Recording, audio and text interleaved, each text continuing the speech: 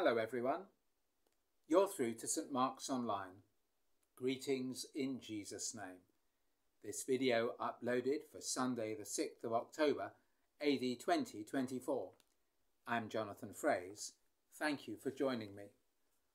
Hail to the Lord's anointed, great David's greater son. Hail in the time appointed, his reign on earth begun. He comes to break oppression, to set the captive free, to take away transgression, to rule in equity. He comes with succour speedy to those who suffer wrong, to help the poor and needy, and bid the weak be strong, to give them songs for sighing, their darkness turn to light, whose souls, condemned and dying, were precious in his sight. Well, knowing of our value in his hands, we pray, Almighty and most merciful Father, we have erred and strayed from your ways like lost sheep. We have followed too much the devices and desires of our own hearts. We have broken your holy laws. We have left undone what we ought to have done, and we have done what we ought not to have done. And apart from your grace, there is no health in us. O Lord, have mercy on us. Spare those who confess their faults. Restore those who repent, as you have promised, through Jesus Christ our Lord. And grant, O merciful Father, for his sake, that we may live a godly, righteous, and disciplined life, to the glory of your holy name. Amen. Almighty God, have mercy upon you, pardon and deliver you from all your sins, confirm and strengthen you in all goodness, and bring you to everlasting life, through Jesus Christ our Lord. Amen. The Collect for the 19th after Trinity. Lord God, because without you we are not able to please you, mercifully grant that your Holy Spirit may, in everything, direct and rule our hearts, through Jesus Christ our Lord. Amen. Psalm 78, the last 3 verses. He chose David his servant, and took him from the sheep pens. From tending the sheep he brought him, to be the shepherd of his people Jacob, of Israel his inheritance. And David shepherded them with integrity of heart, and skillful hands he led them. Thanks be to God. The reading is 1 Samuel 16. The Lord said to Samuel, "How long will you mourn for Saul, since I have rejected him as king over Israel? Fill your horn with oil, and be on your way. I am sending you to Jesse of Bethlehem. I have chosen one of his sons to be king." But Samuel said, "How can I go?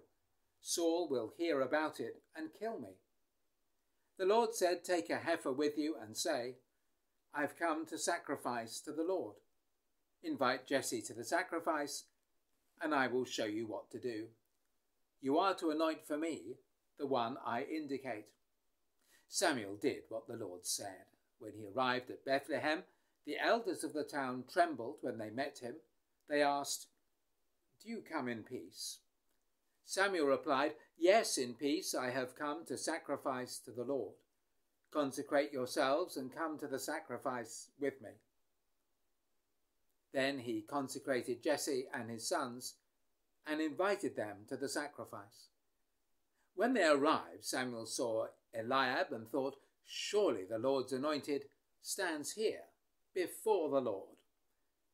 But the Lord said to Samuel, "Do not consider his appearance or his height, for I have rejected him. The Lord does not look at the things man looks at. Man looks at the outward appearance, but the Lord looks at the heart." Then Jesse called Abinadab and made him pass in front of Samuel. But Samuel said, "The Lord has not chosen this one either." Jesse then made Shammah pass by, but Samuel said, not has the Lord chosen this one. Jesse made 7 of his sons pass before Samuel, but Samuel said to him, the Lord has not chosen these. So he asked Jesse, are these all the sons you have? There is still the youngest, Jesse answered, but he is tending the sheep. Samuel said, send for him. We will not sit down till he arrives. So he sent and had him brought in. He was ruddy, with a fine appearance and handsome features. Then the Lord said, rise and anoint him. He is the one. So Samuel took the horn of oil and anointed him in the presence of his brothers. And from that day on, the Spirit of the Lord came upon David in power. Samuel then went to Ramah. This is the word of the Lord. Thanks be to God. May the words of my mouth and the meditation of each of our hearts be acceptable in your sight, now and always, O God, our rock and our Redeemer. Amen. Tomorrow is the first anniversary of the massacre by Hamas last year, the largest slaughter of Jews since the Holocaust. The terrorists attacked on Jewish New Year, Yom Kippur. Israel is the size of Wales, with Arab nations together over 100 times larger. Why the strife? Partly this is because of the history of the land. Today we begin a series on the life of David, the greatest leader of ancient Israel. His appointment to leadership is a matter of the heart. As we heard read, man looks at the outward appearance, but the Lord looks at the heart. The setting is a coronation. The ceremonial, I agree, is minimal, but the enthronement, yes, it's delayed by years and years. Yet David's ascent is inevitable, just as is the final victory of Christ, great David's greater son. In the history of Israel, we pick up the story just after King Saul, not to be confused with Saul of Tarsus, the apostle of Christ, then changing to Paul. No, this King Saul, learns he has lost God's favour. Saul had not waited for Samuel to arrive at a meeting, and so God's spokesman tells him that instead the Lord has sought out a man after his own heart. That's in chapter 13, verse 14. Saul had lacked the necessary spiritual convictions. King Saul then disobeys the Lord by not destroying the evil Amalekites as God wanted. Ironically, Saul was trying to please the Lord by holding back some plunder for sacrifice, but that's not what God had specified.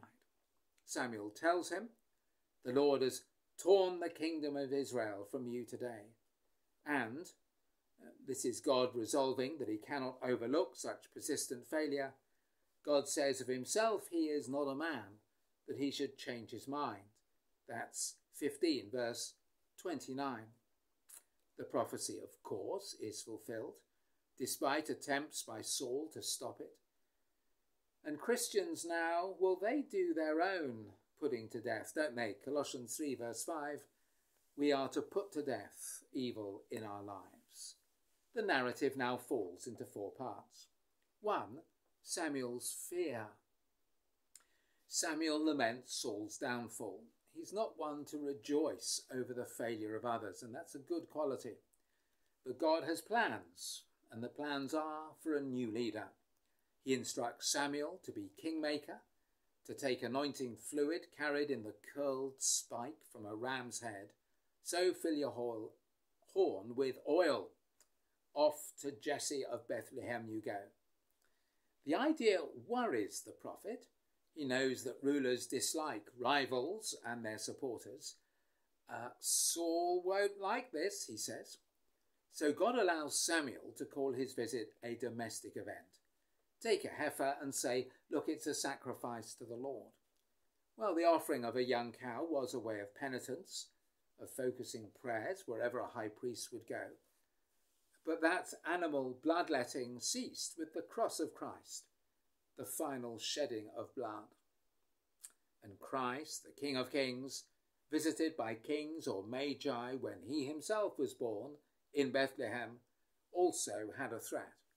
But God protected him with refuge in Egypt until it was safe to return. Samuel's fear calmed by God. 2. The elders' concern.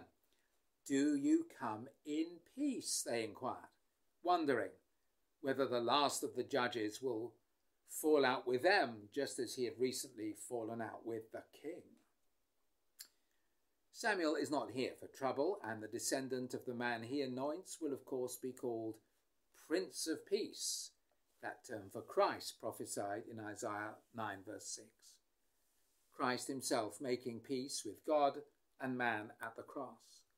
That's why Paul writes, he is our peace in Ephesians 2.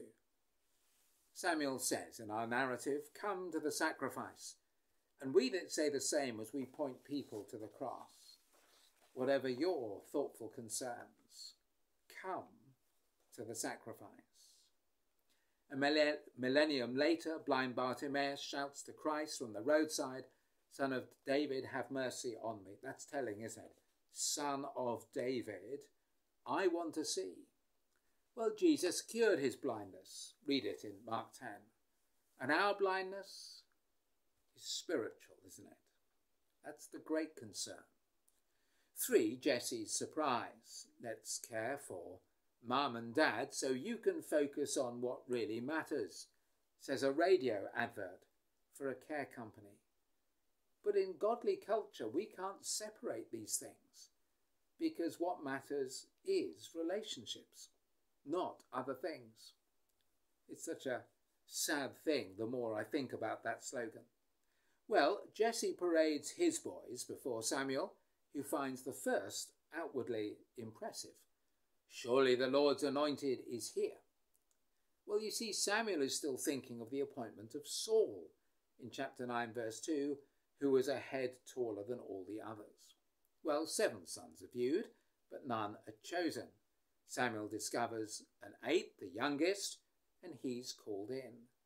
Salvation history has often favoured younger brothers, with Abel more godly than Cain, Isaac preferred to Ishmael, and Jacob over Esau, and Joseph over 10 older brothers. In this narrative, God calls into service another ignored soul, another one well down the pecking order. Jesus himself, of David's line, will be raised in Nazareth and have no formal rabbinical training. Yet as he taught about the kingdom of heaven and invited them to step in, the crowds were amazed at his teaching. It's still true today. We must just bring it to people's knowledge and attention. The surprise, God's hand in history, and that all roads lead to Christ. Wherever you start in Scripture, you end with him. So final section of the narrative today is David's anointing. David had been tending the sheep, but the feast will not begin without him. Christ, our good shepherd, calls us his own sheep by name, John 10, and he will make sure we get there too. David had handsome features, we read, along with his heart for God, just as Solomon gained wisdom and wealth, so he had a double blessing. But Jesus had no beauty or majesty, Isaiah 53:2. So appearance is irrelevant to salvation. It's not the issue with the Saviour. It's not the issue with us. God tells Samuel to anoint David, and he does so. Anointed gives us the Hebrew word Messiah and the Greek word Christ. From that day the Spirit came on David in power. And although becoming court musician and then accomplished general victorious in battle, he would face many trials. His brothers mock him as wicked of heart, 17 verse 28. And while hunted by Saul, the wilderness will be the place, not of God's absence, but of God's presence. Years of character development coming up. This spirit had already come upon Samson for his battles over the Philistines and then Saul himself. So David had to use God's blessing better than either of them. Looking ahead, prophecy declares, this is Isaiah 11, a shoot will come up from the stump of Jesse, upon whom the Spirit of the Lord will rest. And as we see at Jesus' baptism, launching his public ministry, the Spirit of God comes down and rests upon him. Monarchs are still anointed in Britain, and we pray that each one has a heart for God.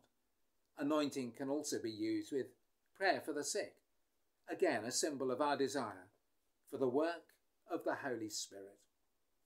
So what does this mean for us, this story of the selection and anointing of David? I return to verse 7 and find two applications.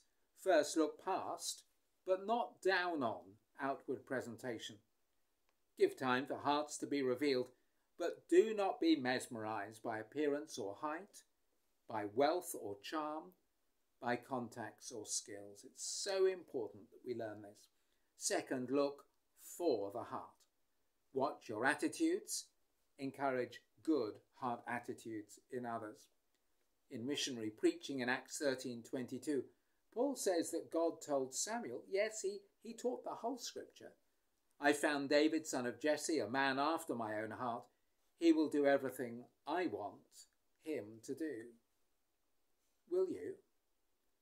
A humble heart will always meet with God, wherever we live, whatever the trials. Heavenly Father, we thank you for this story of the selection of David, and we bring our own hearts before you, asking that you purify them and keep them close to the Saviour. Amen. I believe in God, the Father Almighty, creator of heaven and earth. I believe in Jesus Christ, his only Son, our Lord. He was conceived by the power of the Holy Spirit and born of the Virgin Mary. He suffered under Pontius Pilate, was crucified, died, and was buried. He descended to the dead. On the third day he rose again. He ascended into heaven and is seated at the right hand of the Father. He will come again to judge the living and the dead. I believe in the Holy Spirit, the Holy Catholic Church, the communion of saints, the forgiveness of sins, the resurrection of the body, and the life everlasting. Amen. Our Father, who art in heaven, hallowed be thy name.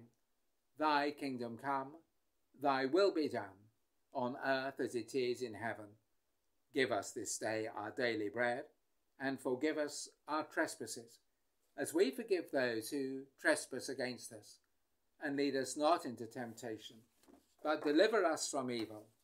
For thine is the kingdom, the power and the glory, for ever and ever. Amen. Gracious God, we pray for the Church. We pray for the Church of England and her bishops, that you would anoint them with courage to stand by truth.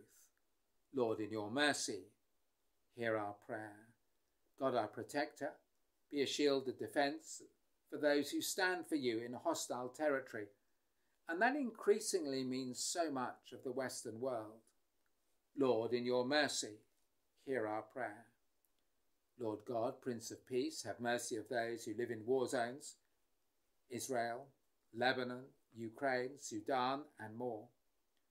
We pray, Heavenly Father, for the country of Iran and its love of exporting violence, that you would give it a complete change of heart. Lord, in your mercy, hear our prayer. Sovereign Lord, bless and guide Charles, our King, his royal family, Prime Minister and government, and watch over all who teach, all who learn, and all who settle into new schools. Lord, in your mercy, hear our prayer. Pray for our community, parish and town. Remember Bexhill Food Bank, Ukrainian guests among us. Pray, Lord God, for St. Mark's, for growth in a good heart. Lord, in your mercy, hear our prayer. God of compassion, please send your healing mercies on the sick and the carers, particularly lifting John Philpott to you. God of all consolation, we thank you for those who have kept the faith to the end, giving you thanks for the life of Liz Wilkins, Now we thank you for carrying us through the last week on the shoulders of the Good Shepherd, and dedicate ourselves to daily worship in life and lip. O Lord, our Heavenly Father, Almighty everlasting God, we praise you for bringing us safely to the beginning of this day. Defend us with your mighty power, and grant that we fall into no sin, nor run into any kind of danger, but govern and guide us at all times to do what is right in your sight, through Jesus Christ our Lord. Amen. Kings shall fall down before him, and gold and incense bring. All nations shall adore him. His praise all people sing. To him shall prayer unceasing and daily vows ascend. His kingdom still increasing, a kingdom without end. Over every foe victorious, he on his throne shall rest. From age to age more glorious, all blessing and all blessed. The tide of time shall never his covenant remove. His name shall stand forever, the changeless name of love. And now may the peace of God, which passes all understanding, keep your hearts and minds in the knowledge and love of God and of his Son, Jesus Christ our Lord, and the blessing of God Almighty, Father, Son, and Holy Spirit, be among you and remain with you always. Amen. Thank you for remaining in contact with St. Mark.